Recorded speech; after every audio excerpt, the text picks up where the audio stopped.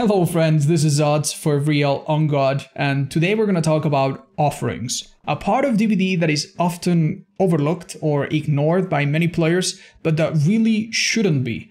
Many of these bad boys have surprising synergies and deceivingly strong effects that are not super intuitive. So if you stick around and watch this video, you'll know exactly how strong each of them are so that you can use them yourself or at least not have them be used against you by the other side. Now, to make our job a little bit easier, we're going to classify and color code these offerings. We'll turn them red if it's only for killer. We'll turn them blue if they're only for survivor. And we're going to keep them purple if they are for both sides. Because many of these offerings kind of look the same and it's hard to tell them apart, we're also going to add a text layer on top to explain what they do. So it's a little bit easier to see it visually. And this is the resulting tier list. Obviously a little bit subjective, but this is my best guess as to how strong these offerings are. If that's what you're here for, you can screenshot this and save it for posterity. Now, let's get into dissecting what makes each of these offering and their types strong or not so strong. Let's get into it. Okay, so right off the bat, before we break down what all of these offerings do in the match, let's talk about the ones that don't actually do anything in the match itself. We're talking about the blood point offerings, all of them, the black word for killer and the white word for survivor, which lets them save their add-ons and their items and not lose them in that match. These offerings are okay. The blood points in particular are amazing to let you level up and buy stuff faster. You should use them almost all the time. They are great, but obviously they don't actually do anything in the game. If you bring a lot of blood points, you're not going to win just because of that. It doesn't actually affect the gameplay in any way. So we're going to ignore all of these because they don't actually affect the match. Moving on to the rest, though, we will now start from the top. And the best type of offering, by far the most impactful that decides the outcome of the match the most, are the map offerings. When a player brings a map offering, they are sent to a realm. A realm sometimes has 1, 2, or 5 maps to choose from. And then the game will take place there unless there's another offering to change that. This is extremely impactful. If you've been playing DBD for more than 1 day, I'm sure you're aware that some maps are extremely busted and super difficult for killer. And some other maps, if you know that you're going to be there and you bring certain perks, certain add-ons on certain killers, they can be really difficult for survivor. So being able to choose this with a high chance of succeeding if the other side doesn't do something about it is the most powerful thing that offerings can do for you. And as you could see, I broke down these offerings into all of the individual ones to give you an idea how annoying and how powerful they can be to use for you or to be used against you. But back to all of the offerings here. The map offerings are just by far the best. Let's just put it that way. Fittingly, the second best type are the canceling wards. These green hands allow you to cancel a map offering. If you're playing killer, you can bring this and guarantee that you'll go to a random map. Mind you, if survivors try to send you to Haddonfield and you cancel Haddonfield, you can still go to Haddonfield. There's still a small chance, not 100%, but there's still a small chance that you could still go to that map or even a worse one. So these things don't do any miracles. Also, you could use it as a survivor and have the same problem. You could counter a map offering from the killer and still go to a similar or the same map. One thing to note, though, is that survivors can actually beat the canceling ward. If the killer brings the canceling ward, but survivors bring 4 identical map offerings, it actually gets overturned and ignored. So if 4 survivors want to send you to Ormond, they can do it, and there's nothing you can do to stop it other than bringing your own map offering. That's why they're so strong. And then you have a 1 in 5 to go to whichever map you picked. So yeah, canceling wards help, but map offerings are still super busted. Next up, we have the hatch offerings. These offerings will pick the location where the hatch spawns and guarantee that it's there if the map is available. So most maps have a shack, 85% of them, and most maps have a main building, about 80% of them, a little bit less. So if you use these offerings and you go to one of the maps that has this, it's still a bit random whether or not you'll get it, you will know where the hatch will spawn. And this can be good for both sides. For a killer, if you know where the hatch is, you can kill the third survivor, immediately go there and then close it right as it appears. And you have a basically guaranteed way to kill the fourth survivor every single time, which is powerful. As survivor, you can also use this to get in there with a key and open it and escape yourself. Or sometimes as an emergency exit. If your teammates all die, you can find the hatch. If your teammates all leave and you are stuck with a pig reverse bear trap, you can also find the hatch and know exactly where it will be. Because there's more shacks than there are main buildings, the shack one is a little bit stronger in my eyes, but they're both decent. However, if you go to a map that doesn't have a main or a shack, like say RPD, these don't do anything at all. So they are risky unless you also know which map you're going to. Next up, we talk about the luck offerings, and these are actually kind of crazy. They begin on very, very humble effects, but can actually be quite fearsome. Luck offerings can be used to have a better chance to find a second add-on with the Ace perk, Ace in the Hole, but let's ignore that. That's very minor. I don't think anyone really cares about that. The main goal of luck offerings is to unhook yourself from the hook on the first stage. A normal survivor trying to escape 3 times has roughly a cumulative chance of 11% to escape. Normally, base kit, if they try 3 times. With 1% luck, this goes up by a little bit. With 2% luck, this goes up by a little bit. With 3% luck, it goes up all the way to 20%. That's not bad. That's a 1 in 5 to escape a hook. If your teammates all mess up and you have to escape the hook, you have a 1 in 5. That's not terrible. But the really, really nice part comes when these offerings are used in conjunction, especially the salty lips, the purple one at the top. The salty lips can be used on yourself and then your teammates because it's to everyone, and then they can be stacked.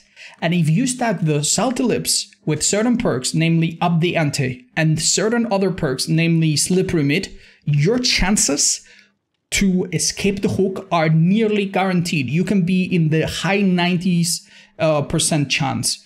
And these offerings make the difference and can make that chance twice as likely sometimes. So you can go from 80% chance of success to 90% chance of success and similar numbers. So these offerings are actually really, really good. From a 4 out of 5 to a 9 out of 10 chance with just some of these offerings, that is a big, big deal. So yeah, if you go out of your way to do a anti-escape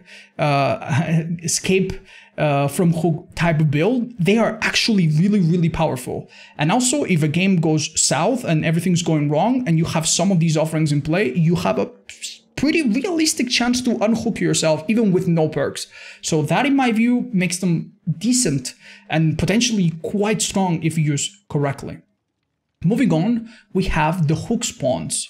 There are 3 for killer of differing intensity and 1 for survivor that is much weaker. But survivors obviously can use 4 of them because there's 4 survivors. Now, I'm very surprised. These offerings are actually quite good. You as a killer should always bring the strongest that you have if you want to use them. So obviously the purple one is the best and you should bring the purple and never bring anything else if you have enough. And from my observation, the fact that it reduces the distance from where hooks can spawn just basically means that there's more hooks available in the map. Situations where you've killed one person and there's nothing around to hook someone else, or one exit gate is open, multiple people are crawling out and you don't have enough hooks, they are far less likely to happen. You are also more likely to get 2 hooks that are really close to each other, where if survivors make a mistake, you can hook 2 people and defend them at the same time. From my testing on larger maps, with the purple minus 3.5 meters, you sometimes have 3 to 4 hooks extra on a map.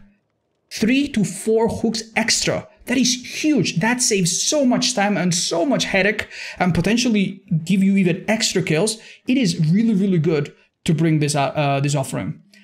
That being said, sometimes you don't care about this. Sometimes the basement's there, so it doesn't matter. Sometimes you don't need that many hooks. Sometimes you have agitation, so it's not like that insane. So for killer, you might get 2, 3, 4 extra hooks. Maybe on the next one, 2, 1, 3 extra hooks, and then the yellow one maybe gives you 1 or 2 extra hooks. Not bad. Seriously, not bad. Now for the survivor side, we have the one that extends it. This basically robs the killer of 1 or 2 hooks depending on the map. Not bad. You can bring 1 or 2, and for considering that survivors have a lot of slots and they can bring one of these every match if they want to, it is pretty impactful. This can sometimes make a very useful hook that almost always spawns in one place, just not spawn there. And that can be powerful. It does seem, however, that it doesn't stack super effectively. Bringing 4 of these as a survivor isn't all that good because there's a minimum of hooks that always spawn. So as a survivor, I don't recommend that you bring these on in mass. You shouldn't bring like 4 or 3 of them. But if you bring 1 or 2 per game, on some large maps, that will make a huge difference sometimes. And you will quickly create dead zones where the killer cannot hook you. And sabotaging and getting off and wiggling off the killer's grass can be much, much easier. So it's actually quite significant for survivors. Not to mention that if there's less hooks available, the killer by force will have to spend a little bit more time carrying survivors, which over the course of a game is a few seconds that add up. Not too bad at all. We then move on to the mist offerings. The mist offerings are a little bit strange. When you bring the ones that increase it, they make more fog appear in the maps. And the effect of fog is a bit strange. It actually caps at 75%. So if 2 people bring 1 purple mist, or if 1 person brings 1 purple mist, it's the exact same. You don't want to bring 4 purple mists. Much like the hook one that we talked about before, it's typically better that survivors bring just 1 of these to try to make it a bit more difficult for the killer to see. These are offerings that the killer can also bring, but in my opinion, most killers don't want to bring this. It is a bad offering for a killer. You almost never want to bring this. You see far less than they do. I've made comparisons where I see survivors almost nothing at all, and they see me just fine with fog. So this is mostly a survivor item that they use better than killer. If you bring a 75% or a 50%, that does make seeing scratch marks a little bit harder, tracking things a little bit harder, and seeing people on the ground a little bit harder. It is quite significant. And funnily enough, on some maps, the fog is super, super thick and super hard to see. In Eyrie of Crows, for example, the fog is extremely tall and oppressive. So a group of survivors could send the killer to the Eyrie. That's one offering. Then reduce the amount of hooks by 1 or 2 with the oak that we talked about, and then also make it very difficult for the killer to see what's in front of him with one of these mist offerings. So that is actually quite powerful. In many other maps, the mist does almost nothing.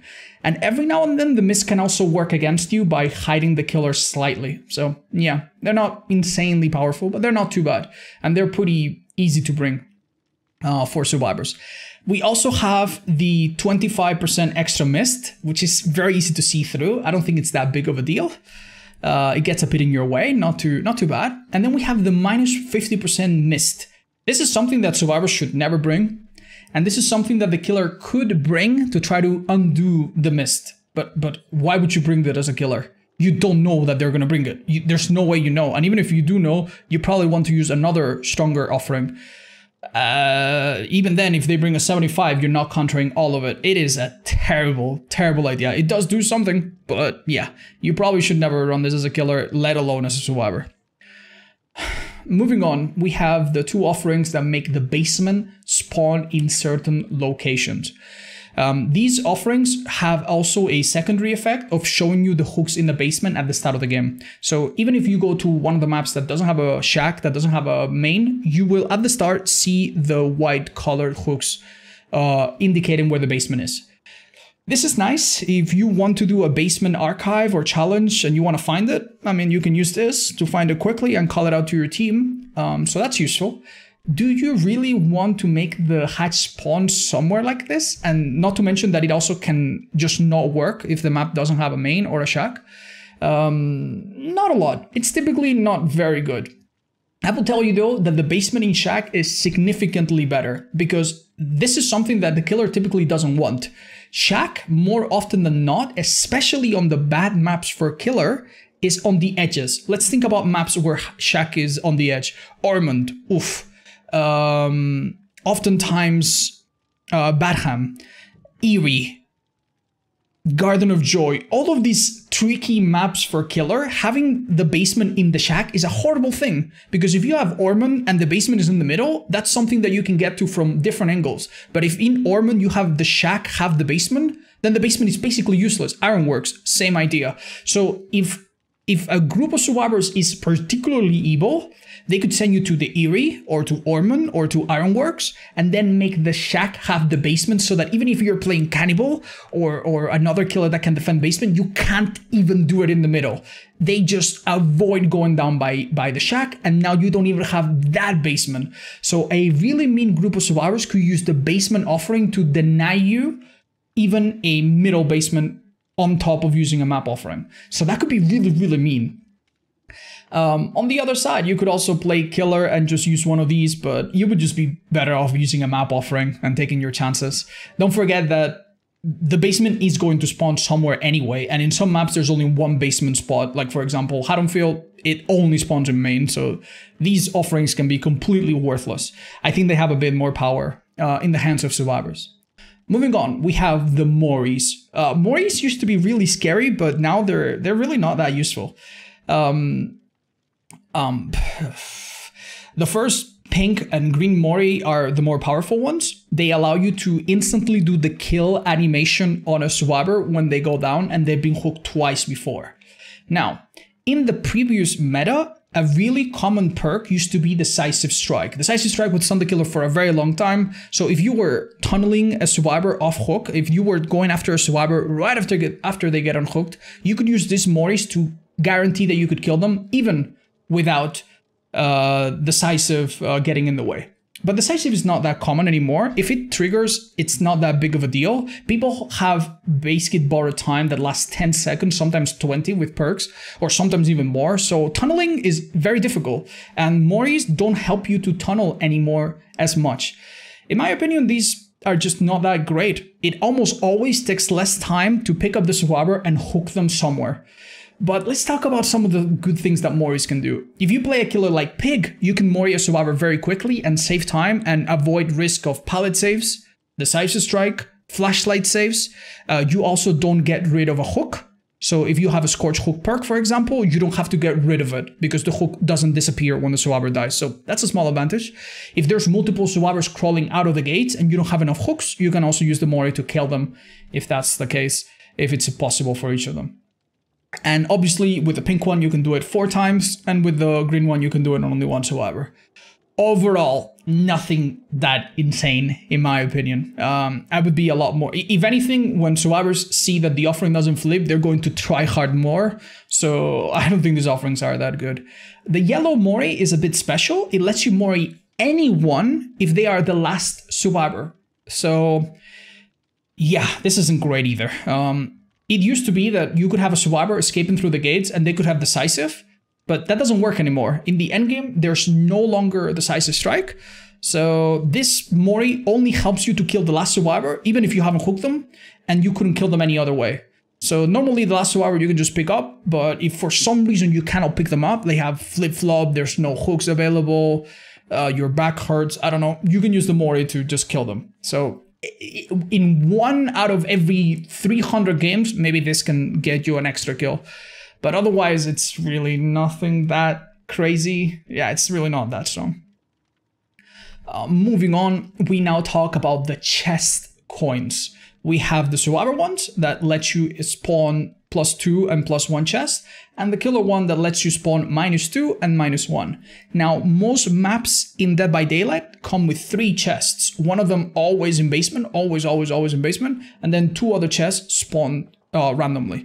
There are a couple exceptions. Maps like Temple of Purgation, they can actually spawn 4. There's also one in main building, for example. So with some exception, most maps have 3 chests. Now, adding extra chests for survivors, especially considering that they get to use more offerings, is a pretty good deal. They can ignore them. So if you spawn by a chest and you don't really need it, you can just do gens, do whatever, and maybe in the end game, when time is not an issue, you can look for a medkit or something. Or maybe you can bring these chest coins when you know 100% that your build is going to help you. You have pharmacy, you have all of these crazy perks. Then yes, having extra chests means that you're going to find them more likely and even get more of them. So you could get 3 amazing green medkits super quick. That is awesome. And it also makes sure that you can get you can get these items without having to go into basement, which is kind of dangerous sometimes.